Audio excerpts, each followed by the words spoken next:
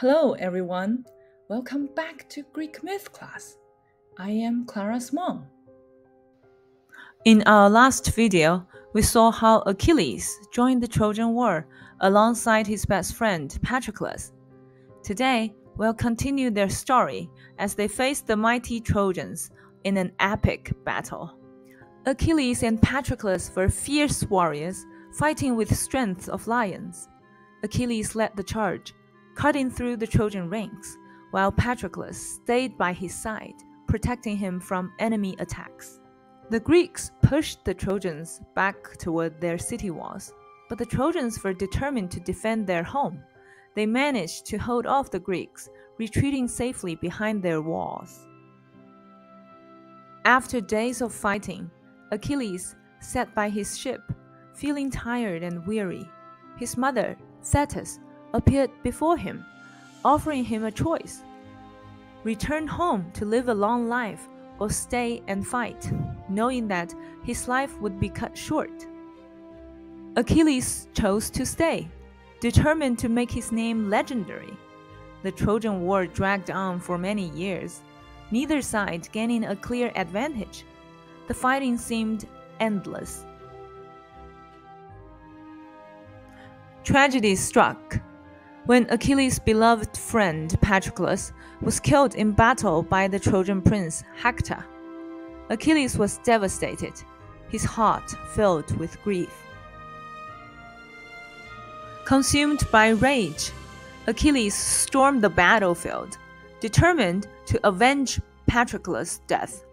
He cut through the Trojan ranks, searching for Hector. Hector, despite being a brave warrior, was no match for Achilles' strength and skill. Achilles threw his spear, piercing Hector and ending his life. The Greeks rejoiced, but Achilles felt no joy. Revenge had not brought him peace. He mourned the loss of his dear friend, his heart heavy with sorrow. The Trojan king Priam, Hector's father, begged Achilles to return Hector's body so that he could receive a proper burial.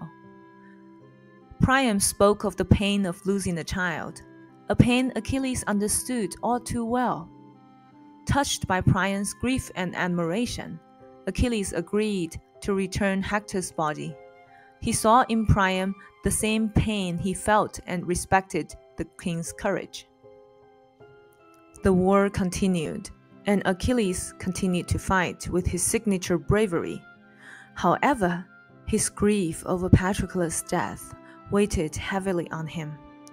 One day, as Achilles battled near the city walls, Paris, Hector's brother, took an arrow and shot it at Achilles' only vulnerable spot, his heel.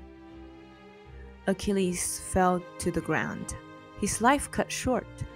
He found peace in knowing that he would soon be reunited with his beloved friend Patroclus in the underworld. Achilles' name was forever remembered as one of the greatest warriors in Greek history. His story was immortalized in a poem called the Iliad, written by the ancient nomadic poet Homer, and sung everywhere in Greece for many, many years onward. The end.